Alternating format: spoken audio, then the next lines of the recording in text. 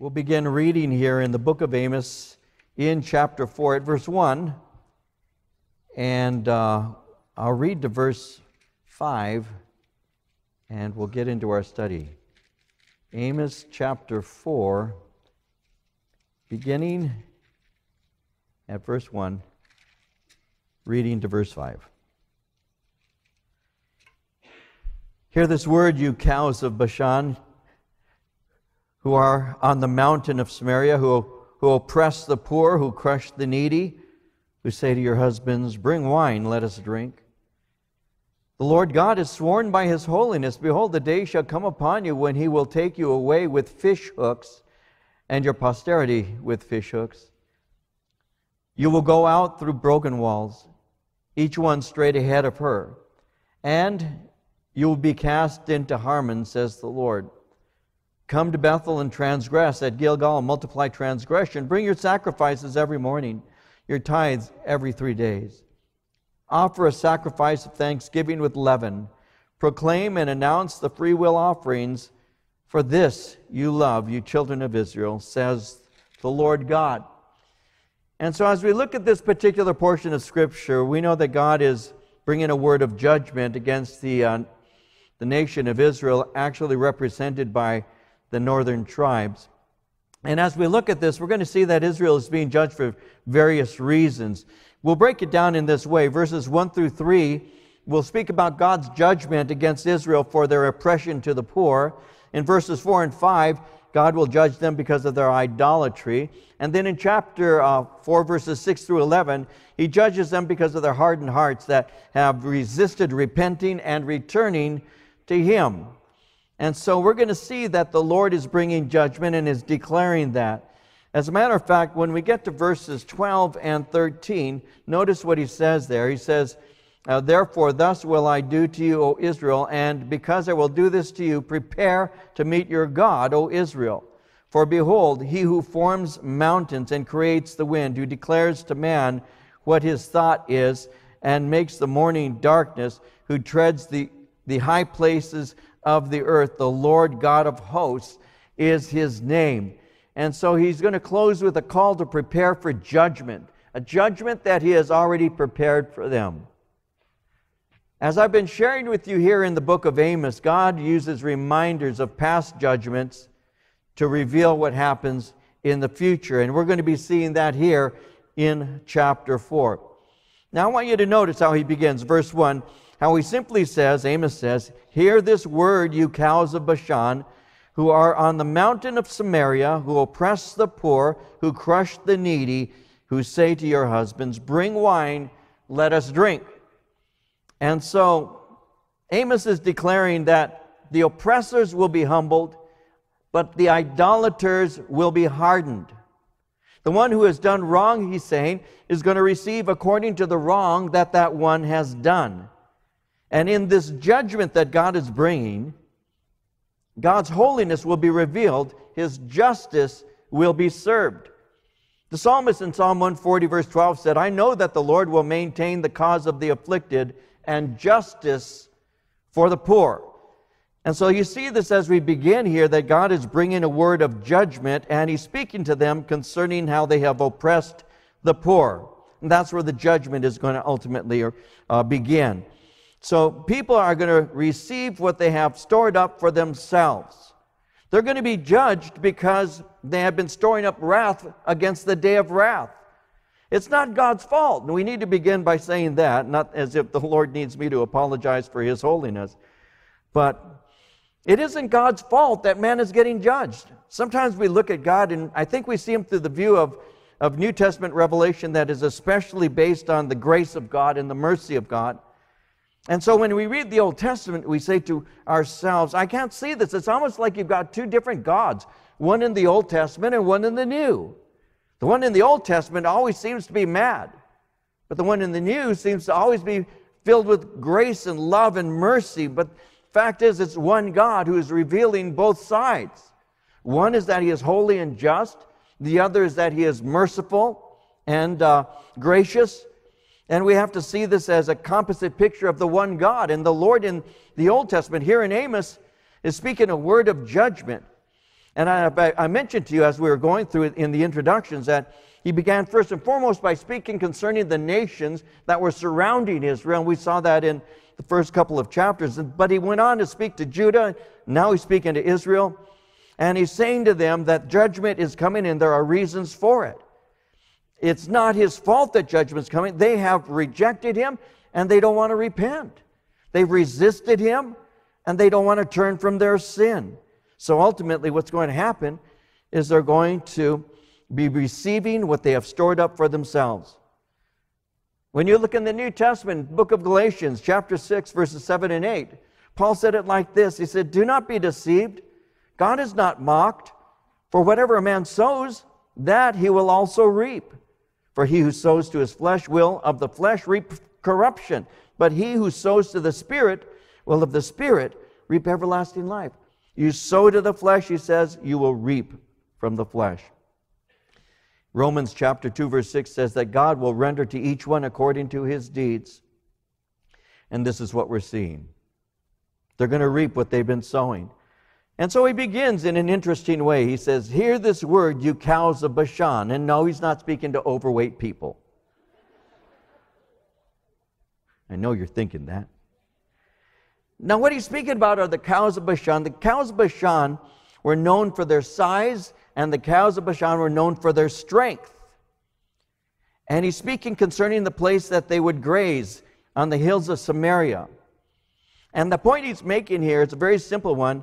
He's illustrating the greed of the oppressors by making reference to these particular cows because they were known for their size, they were known for their strength, and they were also known for being extremely valuable.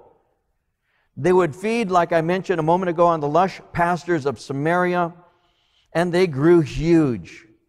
Amos was a herdsman, and he was using the language of his occupation as he describes this. And what he's doing is this. He's saying that the rich are living in luxury, and as they're living in their luxury, they are calloused and they are greedy. These are people who have been given entirely over to meeting their own physical, sensual desires.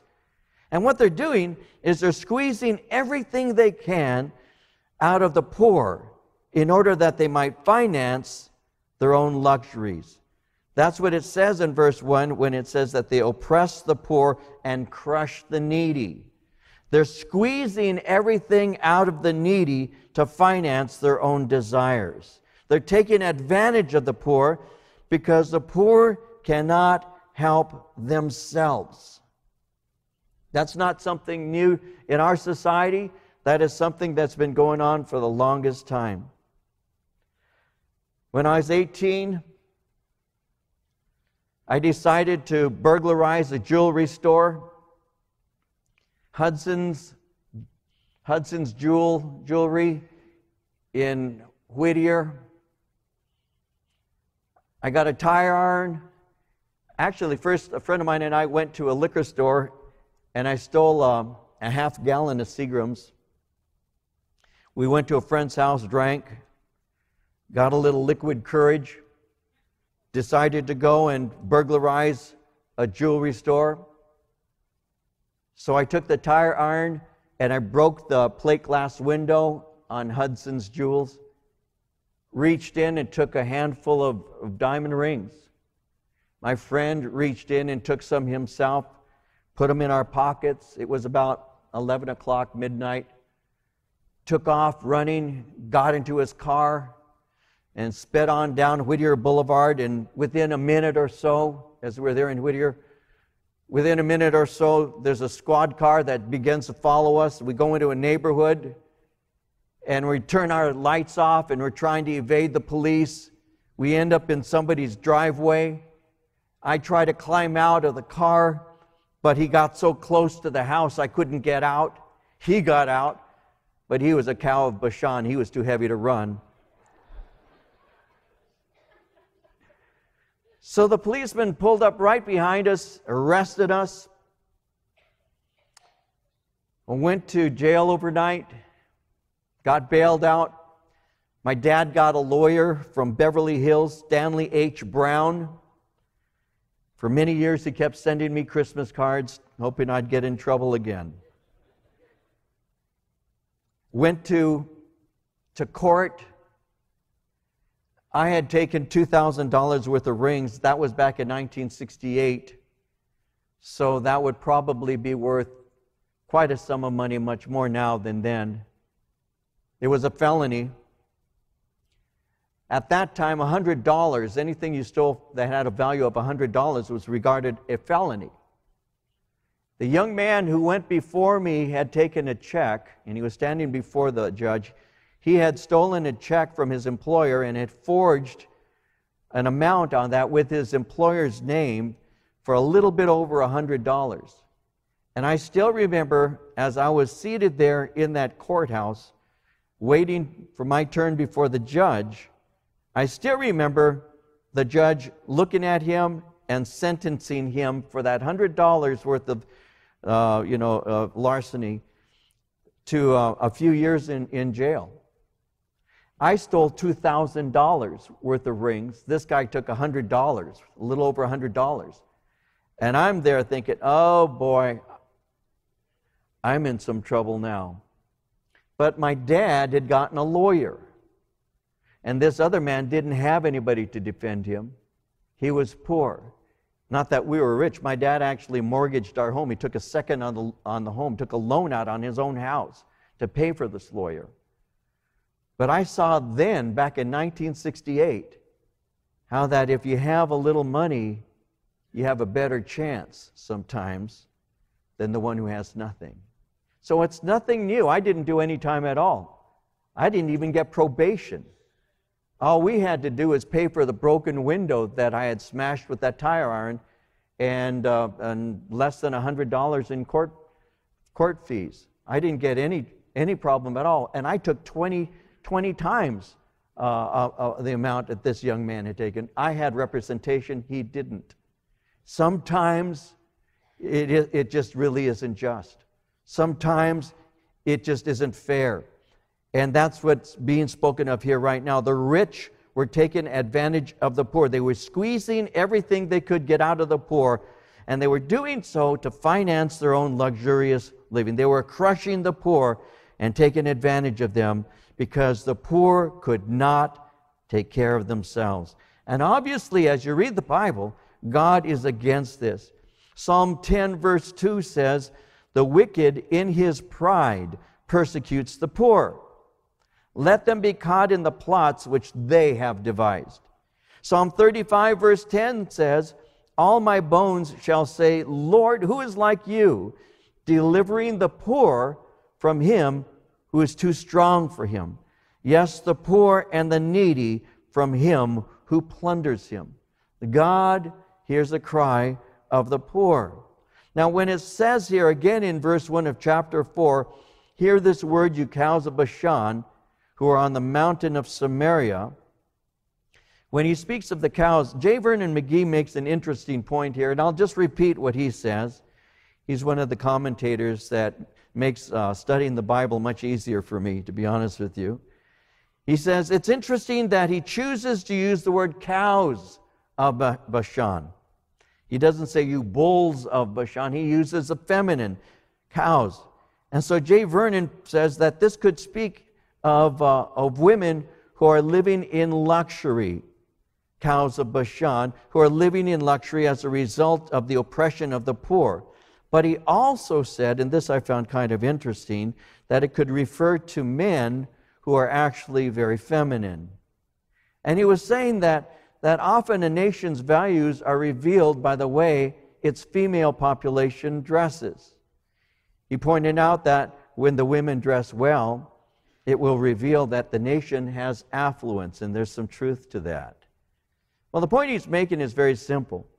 He's saying that here Amos would be speaking of not simply the women, we'll say, because it says at the bottom there, the last portion of the scripture, you say to your husbands. It could be that he's speaking in the feminine sense of women. It could be speaking in another sense of feminine men, possibly. But it also could be referring to the rulers, because when it says who say to your husbands, That word husband, and I looked this up in the Hebrew language, that word husband in the original language actually speaks of more than a husband, though it can be translated literally as a husband. It also speaks of a master or a ruler. It can speak of men, and it can speak of a prince or a king. If it's in reference to a husband, then he would be saying the wives are influencing their husbands to evil. If it refers to masters of the poor, it would speak of a confederacy that unites together to hurt the poor, and would be referring to banqueting at the expense of those who are least able to provide for themselves. So when he says, who say to their husbands, bring wine, let us drink, it would be another way of expressing that they were living well off of the poor. The poor who had nothing were financing the luxurious lifestyles of their own oppressors. What does he say about that? Well, verse 2, the Lord God is sworn by his holiness, behold, the days shall come upon you when he will take you away with fish hooks, and your posterity with fish hooks. You will go out through broken walls, each one straight ahead of her. You will be cast into Harmon, says the Lord. We'll look at that for just a moment here. When it says in verse 2, the Lord God is sworn by his holiness, the days are coming, he's speaking of how they're going to be taken against their will by an invading army. Notice how it says, when he will take you away with fish hooks and your posterity with fish hooks. There's going to be an invading army that's going to come. And then he goes on to say in verse 3, you'll go out through broken walls, each one straight ahead of her, and you will be cast into Harmon, says the Lord. And so, you're going to go out through broken walls. If you think that your homes, your walled homes, and your palaces will protect you, is what he's saying, you're wrong. That phrase, cast into Harmon, I thought, that's an interesting, what do you mean you'll be cast into Harmon? Because that's a word that doesn't even sound Hebrew. It didn't sound like a city in the nation, so I thought I better look that up and see what he's referring to. And the word Harmon there actually is translated a palace or a castle. And so what he's referring to, very simply, is it's speaking of casting that which has value to you into Harmon, or into a protective enclosure. It's speaking of the fact that they have a fortified portion of a castle that is used for protection, and that is not going to protect you from losing everything that is dear to you. And so that's what he refers to, and I want to note this with you. Notice in verse 2 again, when he will take you away with fish hooks and your posterity with fish hooks. Now here's something that is interesting in that during that day, there was a nation that was known for its extreme cruelty, and they would put fish hooks in the noses or in the lips of the prisoners. Sometimes they would even pierce the chins with these huge hooks, and they would link them on chains, and they would have lines of prisoners, each one of them being attached by a hook. And that was the nation of Assyria. And as I was looking that up, I took this quotation from some information that I used in my study, and this individual said, there are many examples revealing Assyrian severity. A captured king was taken to the capital and compelled to pull the royal chariot of triumph. Rings were put through their lips or noses, and sometimes hands, feet, noses, and ears were cut off. They were blinded, and their tongues were torn from their mouths. Prisoners were skinned alive and set on fire.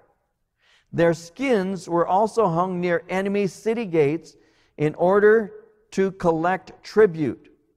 The Lord allowed the ruthless Assyrians to capture the northern kingdom of Israel in 722 BC because of Israel's rebellion against him. And when you look into 2 Chronicles 33:11, it says, the Lord brought upon them the captains of the army of the king of Assyria, who took Manasseh with hooks, bound him with bronze fetters, and carried him off to Babylon. So God is saying that in the oppression of the poor, in that you have squeezed every dime from them, You will be judged.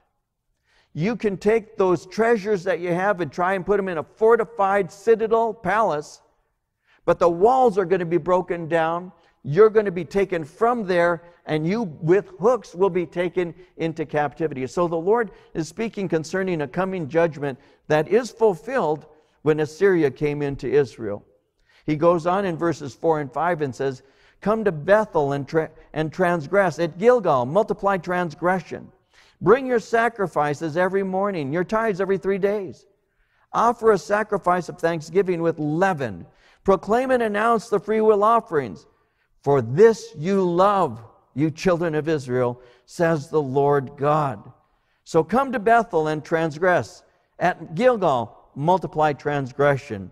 So what is he doing now? Secondly, he's spoken against their oppressing the poor. Now he speaks of judgment against their idolatry. When you read your Old Testament, you discover a couple interesting things. One, Bethel was a site of an alternate worship kind of altar. I mentioned to you that in the reign of King Solomon, he left his kingdom to his son Rehoboam. Rehoboam had an issue with another man named Jeroboam, and I've been mentioning to you that Jeroboam had gone into exile in Egypt. Upon the death of Solomon, returned to the nation of Israel, met with Rehoboam, demanded that Rehoboam show him and his people more courtesies, if you will, to release them from the pressure that they were under because of Solomon and the taxation. And instead of Rehoboam reducing that, he actually said, I'm going to increase it. And that caused Jeroboam to go into rebellion against the king of Judah, which at one time was the king of all of Israel. And the 10 northern tribes separated. And when the 10 northern tribes separated from the relationship with the 2 southern tribes, they built 2 alternate places to worship, one in Dan and the other in Bethel. The word Bethel means house of God. And what they did is they created alternate worship sites, and that's what's being referred to here when it says, come to Bethel and transgress. He's saying, you're going to Bethel, an alternate worship site that is actually pagan. Now, when he speaks of Gilgal, when the children of Israel, under the leadership of Joshua, were entering into the Promised Land, the first place that they actually stopped and all was in a place called Gilgal. And Gilgal was a place that was very, very significant. It actually, in its history for Israel, had become a place that was looked at with a certain sense of sacredness. But Gilgal eventually became a place associated with both rebellion and idolatry. When you read the book of Hosea, chapter 9, verse 15, it says, all their wickedness is in Gilgal, for there I hated them. Because of the evil of their deeds, I will drive them from my house. I will love them no more. All their princes are rebellious. In Hosea 12:11 it says, though Gilead has idols, surely they are vanity. Though they sacrifice bulls in Gilgal, indeed their altars shall be heaps in the furrows of the field. So Gilgal became associated with rebellion and idolatry. So he's speaking concerning this, and that's why he says, come to Bethel and transgress, and at Gilgal multiply transgression. Bring your sacrifices every morning, your tithes every 3 days.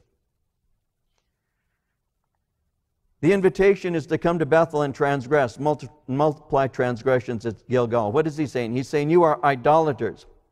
You're bringing unacceptable offerings, thinking that they're going to be received by God.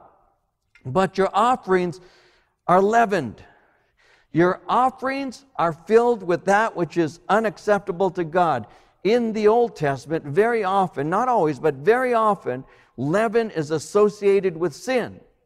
And he's saying, the offerings that you are making to me are unacceptable because they are filled with sin. This is sarcasm, by the way. It would be like God today inviting people to come to church in order that they might be able to sin. Come to church in order that you might sin. And the thing that he's saying, and this is something worthy of noting for a moment, he says in verse 5, offer a sacrifice of thanksgiving with leaven, proclaim and announce the freewill offerings. For this, he said, for this you love.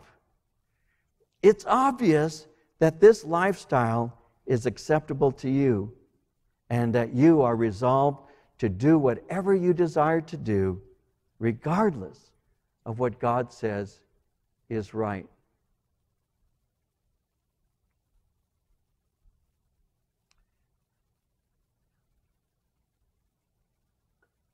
How do I illustrate that?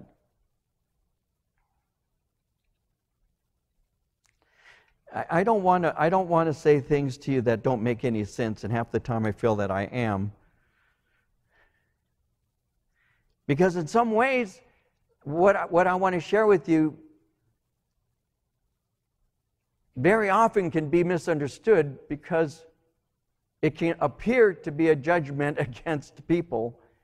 And I know of the sensitivities of many today that anything that appears to be critical is immediately looked at as being unloving.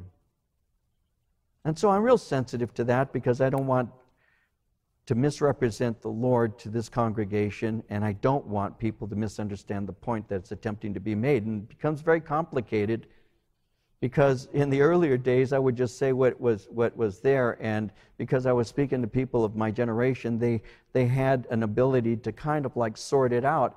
And the generation that is coming up now, I want to be sensitive to be able to communicate in a language that makes sense.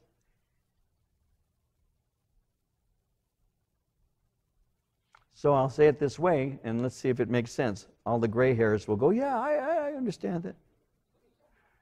Then you forget it tomorrow. I got saved because I hated my sinful life. I got saved because I hated my sinful life. I was hurting people. I was lying. I was stealing.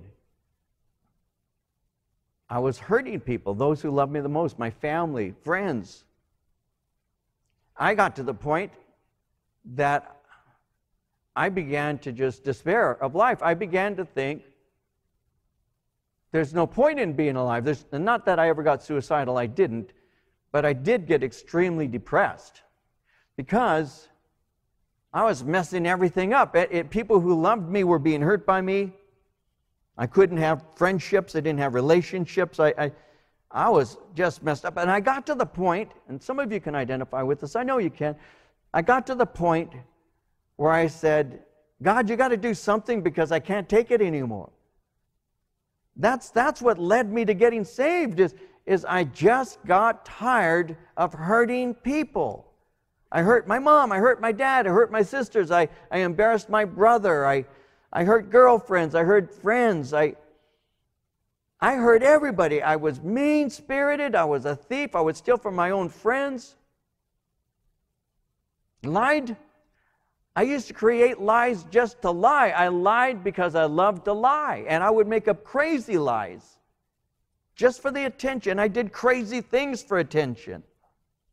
I felt so like I was invisible, so I would say things to try and make myself seem important. I would do things so that people would notice me, and I began to discover that I was going down instead of becoming better. And when I started hurting people, when I started seeing my mom cry over me, when I saw my father so ashamed of what I was doing, I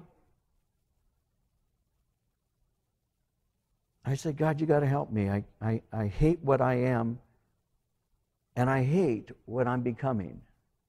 Anybody understand that? Did that make any sense? I hate what I am and where I'm going. The drug abuse, the alcohol, the stealing.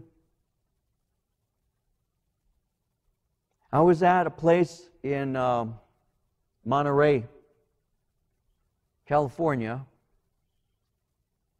called the Monterey Pop Festival. Some of you may have heard it. It used to go on many, many years ago. I dropped a drug called psilocybin, magic mushroom. It was a hallucinogenic. And I was wired and loaded as I was walking through the Monterey Pop Festival. And I walked by a guy, a woman, and a little boy or girl, I don't remember because the hair was real long. They all had stringy blonde hair. I do remember that, and it wasn't a hallucination. And as I looked at it, I noticed, I actually stopped. I still remember stopping there in this big festival, seeing these people walk by, and the woman was wearing a long, peasant dress, the way that the girls used to wear at that time.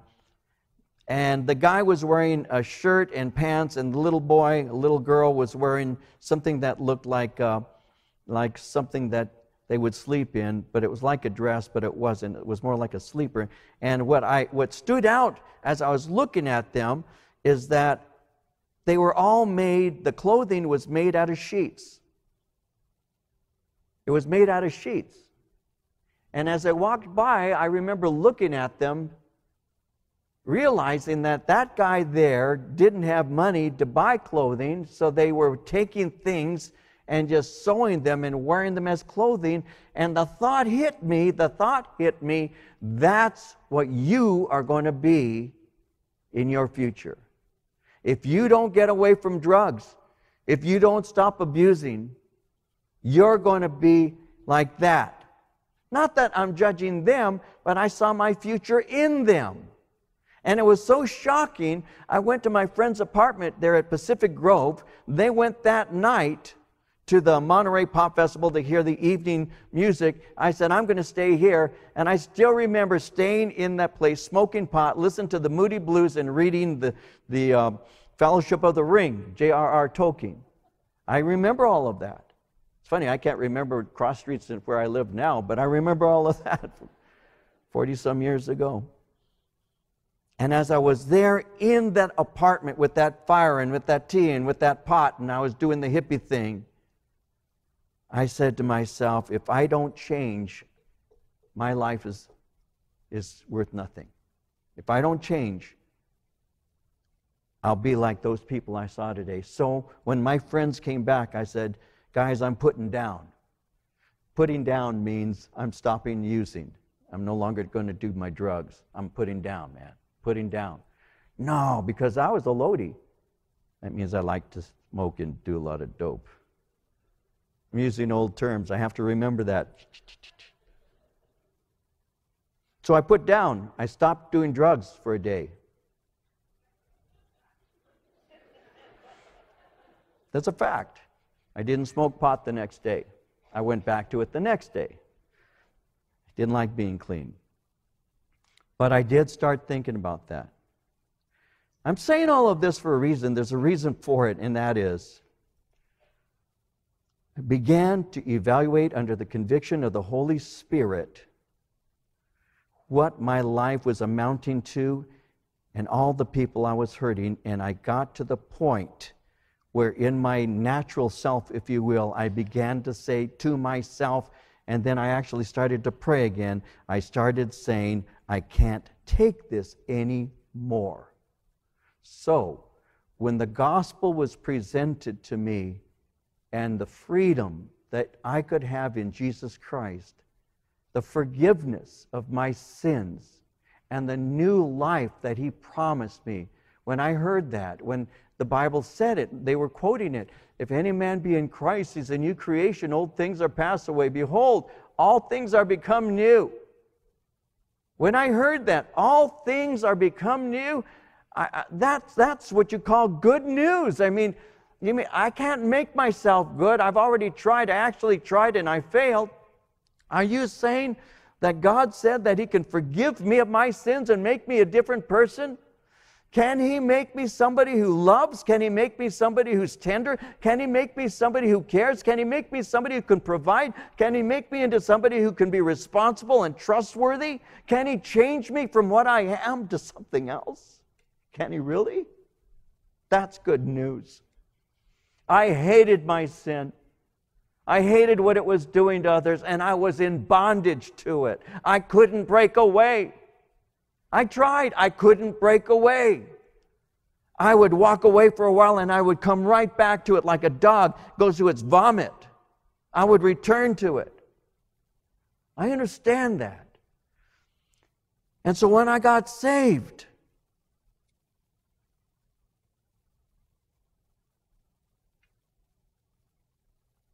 why would I return to sin? Why would I want to be a Christian and continue in sin at the same time? Why would I want to offer to God sacrifices that are filled with sin? Why would I think that He accepts that when He has sent His Son Jesus to die on a cross to set me free from its control of my life, from its rulership in me? And yet I'm seeing, and this is when this may not make sense to some, it may sound harsh to others, but what I'm seeing today very often in the church is people who are doing what God is saying here.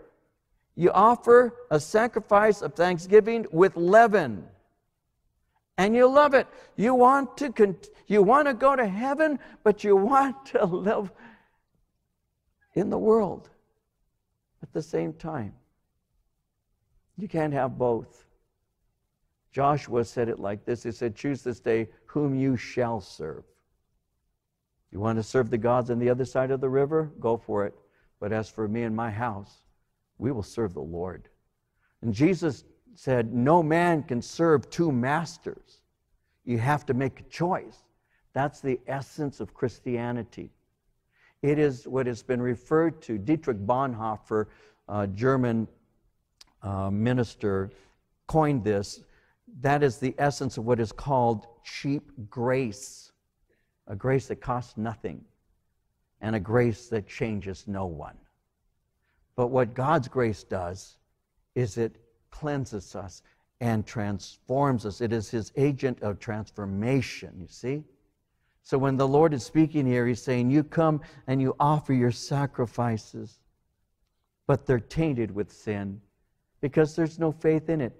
You are idolaters because you're worshiping at the altar of Bethel and offering sacrifices that I have not required of you, offensive sacrifices, because they're filled with the essence of idolatry, because you're not worshiping me according to my word. In the New Testament sense, you're not worshiping me in spirit and truth. And so today, there's a lot of confusion that people have in this world that we live in the United States, where they say as long as somebody has faith, that's all that matters. And God would say, no. You have to have faith in God Himself through Jesus Christ. That's what matters. And a faith in Jesus Christ that is real will transform a life of a person who has that kind of faith. And that's how people are changed. Yes, amen. Amen. That's how people are changed. And that's what led to my dad getting saved. Because when I got saved, my sister Madeline got saved. Madeline was the closest thing to a saint that we ever knew. You know, she was 16 years old. She didn't go out. She didn't have boyfriends. She would actually stay at home when her friends were going out partying. At 16, she stayed at home. She'd have her hair up in curlers, rollers, and she'd be seated between my dad and my mom eating popcorn with them on a Friday and Saturday night watching TV. She was the classic good girl who married her very first boyfriend. She's been married for 38 years to that man. So my dad said, David, I knew I was better than you, but I knew that I was worse than your sister. I knew that you needed Jesus because you were messed up. But what did she need? And he said, I watched your life. I saw what happened in you. And I knew that God had an ability to transform lives when you lived in the way that you did before your mom and me. Transformed lives. The power of a transformed life. It is the gospel in human form. This is what God can do in somebody. You know, we have kids who tell their parents, you need Jesus, and the parent says to the kid, clean your room. The kid doesn't want to clean the room. He doesn't want to clean the room, but he wants his parents to go to heaven. And all the parents see is a dirty room and a kid who disobeys. It's the power of a transformed life. It's a transformed way of being. It's a respect, it's a love, it's a peace, it's a joy, it's something that comes through a relationship with God. And so God does not want us to give to Him offerings that are tainted with sin. And he says, that's what you're doing, and this you love, children of Israel. You love making these offerings because it's obvious that's acceptable to you. And you're resolved to do that which you desire to do. He moves on and says in verse 6 also, I gave you cleanness of teeth in all your cities, and lack of bread in all your places. Yet you have not returned to me, says the Lord. I also withheld rain from you when there were still 3 months to the harvest. I made it rain on one city. I withheld rain from another city. One part was rained upon, and where it did not rain, the part withered. So 2 or 3 cities wandered to another city to drink water. They were not satisfied. Yet you have not returned to me, says the Lord. I blasted you with blight and mildew when your gardens increased, your vineyards, your fig trees, and olive trees. The locust devoured them. Yet you have not returned to me, says the Lord. I sent among you a plague after the manner of Egypt. Your young men I killed with a sword, along with your captive horses. I made the stench of your camps come up into your nostrils. Yet you have not returned to me, says the Lord. I overthrew some of you, as God overthrew Sodom and Gomorrah, and you were like a firebrand plucked from the burning, yet you have not returned to me, says the Lord. And so I have dealt with you severely. He's speaking of their hardened hearts, and how their hardened hearts have provoked them to resist repenting and returning to the Lord. And he reminds them of 5 judgments that he had brought upon them, judgments that they didn't learn from. I have dealt with you. He's saying this. I have dealt with you severely, but you refuse to repent.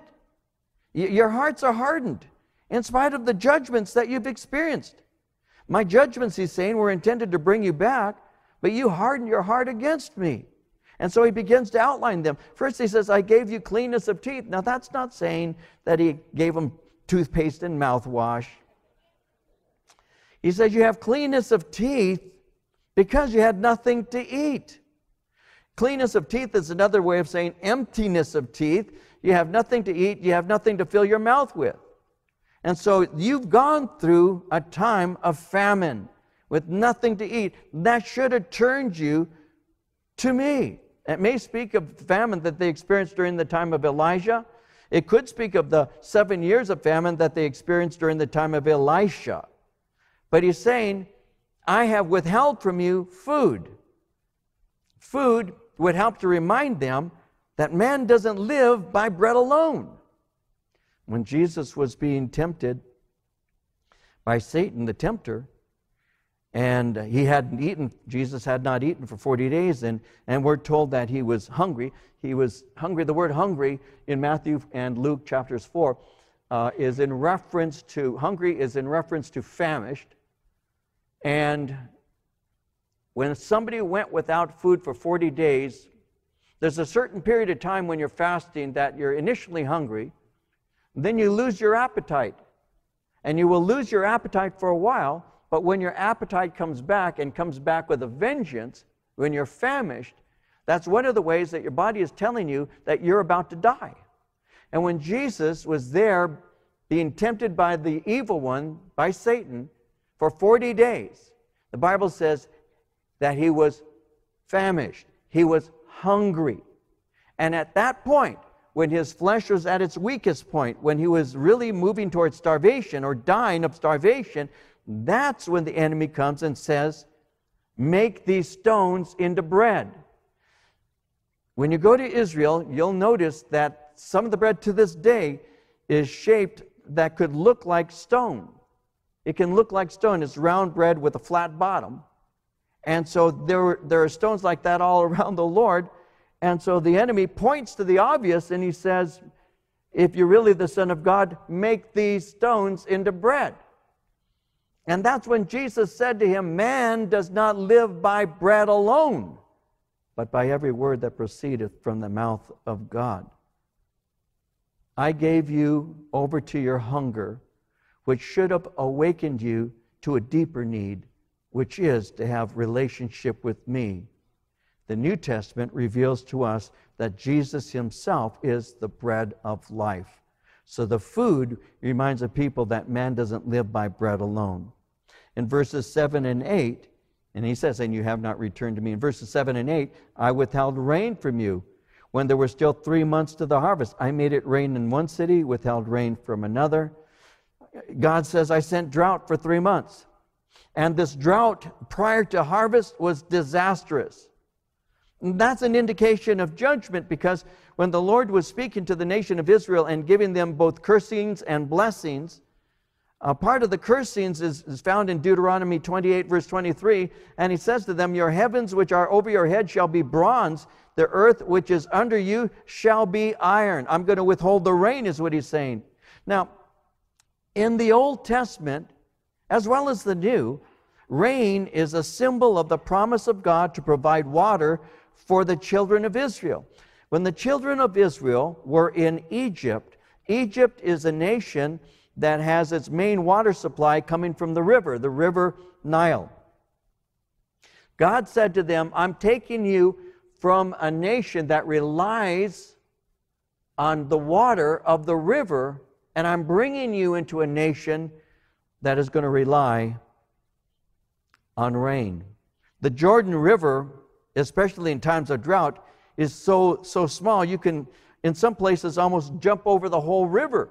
It's that small. So God was saying, rain is going to symbolize my provision. So rain is going to symbolize my grace. You see that in Deuteronomy 11, where it says in verses 11 through 15, for the land which you go to possess is not like the land of Egypt from which you have come, where you sowed your seed and watered it by foot as a vegetable garden. But the land which you cross over to possess is a land of hills and valleys, which drinks water from the rain of heaven, a land for which the Lord your God cares. The eyes of the Lord your God are always on it, from the beginning of the year to the very end of the year. And it shall be that if you earnestly obey my commandments, which I command you today, to love the Lord your God and serve him with all your heart and with all your soul, then I will give you the rain for your land in its season, the early rain and the latter rain, that you may gather in your grain, your new wine, and your oil. And I will send grass in your fields for your livestock, that you may eat and be filled. The rain that would come and would saturate the ground so they could have crops was a symbol of God's grace. And that's why Jesus would say God sends his rain on the just and the unjust alike, because it was a way of demonstrating the gracious provision of God. Now, the fact that one city had rain and another did not should have revealed them that God was behind this. I know some of you perhaps have experienced this, where you're standing on one street, and right across the street it's raining, and where you're standing it's dry. Well, that's what the Lord is pointing to. He's saying, one city has rain, the other doesn't. And I am showing you this because I am the one who controls the weather. And so you should have known that I'm behind this time of drought. That should have caused them to return to him. Again, water is a symbol of the grace of God. It is also a symbol for the water of the Holy Spirit that Jesus gives to us. You don't have the bread of life in the New Testament sense, and you don't have the water of life that comes through faith in God. Now notice when he says in verse 9, I blasted you with blight and mildew. I blasted you. That's an interesting way to put it. He's talking about heat. He's talking about scorching heat that would come from the east, from the desert area, and that would wither everything. He's speaking of the mildew as well as the locusts that are destroying their crops. Again, in Deuteronomy 23:42, when the Lord is speaking of the curses, he said, locusts shall consume all your trees and the produce of your land. Again, you're seeing my hand of judgment. That should have caused you to return to me, but you did not. Then he says in verse 10, I sent among you a plague after the manner of Egypt. Your young men I killed with the sword along with your captive horses. I made the stench of your camps come unto your nostrils, yet you have not returned to me, says the Lord. You smelled the death.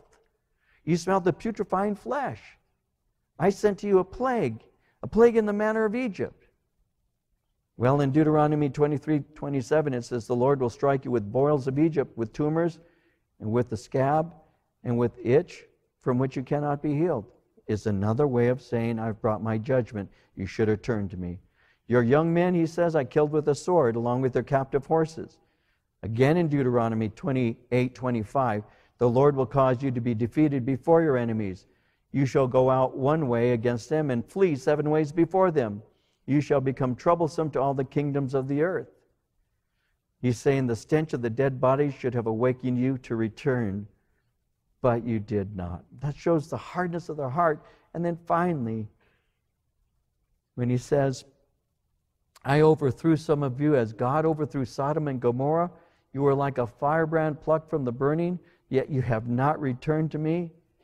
A firebrand plucked from the burning. The Assyrians at that time were conducting raids into Israel, into the communities, taking some captive, but were not engaging in full-scale war. That should have awakened them to call upon the Lord for help and to repent, but they didn't. You have not returned to me. And then finally, therefore, thus will I do to you, O Israel, and because I will do this to you, prepare to meet your God, O Israel. For behold, he who forms mountains, creates the wind, who declares to man what his thought is, and makes the morning darkness, who treads the high places of the earth, the Lord God of hosts is his name. What a scary statement. Prepare to meet your God, O Israel.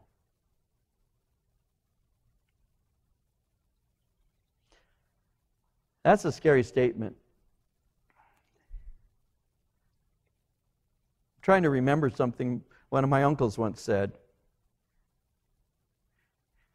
I had an uncle, his name was Jesus, but I only knew him as Weddle. And he went to Santa Fe High School. He was a few years older than me. He was my dad's youngest brother. And he was a brawler. That's what he was. He was a brawler. And there was a guy, I'll give you an example. There was a guy in Santa Fe High School who was 6'8", and he used to pick on my brother Frank. My brother Frank is 2 years older than me. My Uncle Weddle was about 6 years older than me. And my uncle and my brother were standing in front of my parents' house. My brother at that time was about 14. And Weddle was a senior in high school at that time. And this guy, he was 6'8". This guy was walking down the street. And my uncle looks at my brother and says to my brother, "Is he still picking on you?" And my brother looks at my uncle and says, "Yeah." So my uncle goes and beats this guy up in front of the house. He was a bad man. And he was talking to me one time, and he said, "Yeah." He says, "I was at this place, and this guy came in and got me mad. So I told him, 'Prepare to meet your Maker.'" I didn't know that's in the Bible. But there it is, and that doesn't say Weddle there, that says God said it. But what a scary thought. Prepare to meet your Maker. Well, the Lord is saying here, prepare to meet your God, O Israel. Listen, there are 2 ways that you can prepare to meet your God. 1, get right with the Lord. When you're right with God, then the joy and the opportunity of actually seeing Him face to face is something that your life is going to be wrapped up in longing for. So the day that He comes, the day that you see Him, will be a day of joy because you have prepared to meet your God.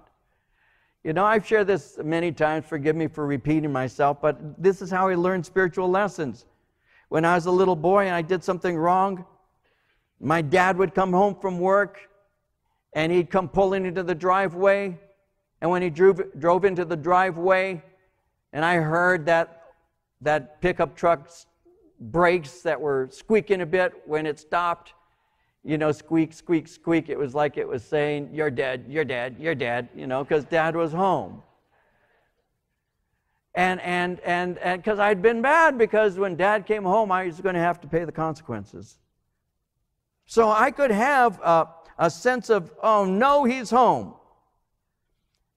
But then again, there were times when I was just anxious for him to come home to see him, because I hadn't done anything wrong that day, so it was nice, and Dad wasn't going to come home upset in any way and wasn't going to get any reports of things that I had done that day. And so when my dad would come home, he'd come into the door, and my brother and I would run up to him as little boys, and I would climb on his leg, and my brother would climb on his other leg. My dad walked like Frankenstein with these two little kids on his feet. And oh, Daddy's home, Daddy's home, Daddy's home.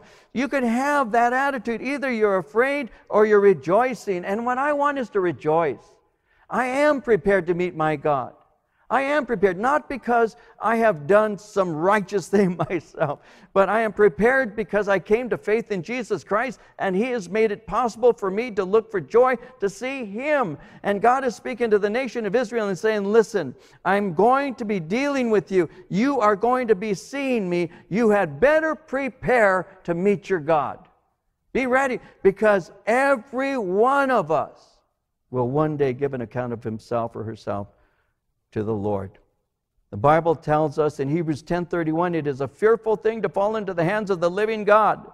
That's why we must be clothed in the righteousness of Jesus Christ. God knows everything about our lives. Psalm 90 verse 8 says, you have set our iniquities before you, our secret sins in the light of your countenance. There's nothing hidden from you. All things are open and revealed to you. You see it. And so what the Lord is going to look at in us, because of Christ, is the blood of Christ that has cleansed us from all sins. So, on the one hand, the warning is to all, be ready. But on the other hand, for those of us who have gotten right with the Lord, who said, God, be merciful to me, I'm a sinner.